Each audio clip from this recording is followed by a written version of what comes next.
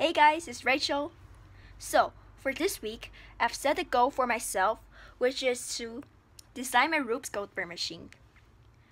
The task that I want my RUbe's goldberg machine to accomplish is to flip my cell phone case.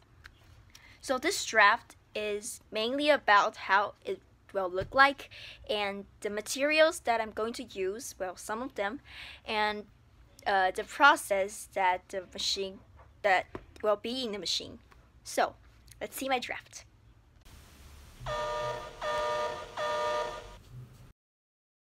This is my brief drawing of my RUbe goldberg machine, and those red lines represents the direction it will be going.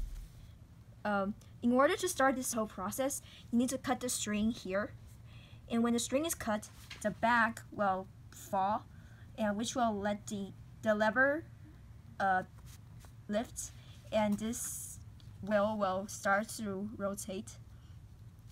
The ball, which will fall to the pipe, and then roll all the way down to hit the hammer.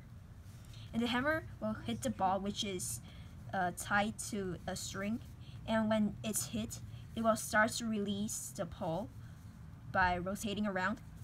And the string is attached to a car, so once the string is all released, the car will let go and hit the ball over here.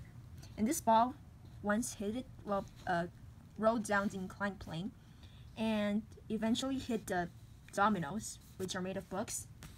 And once the biggest book is falling, the string will be detached, and it will make this cup fall from about 40 to 50 cm.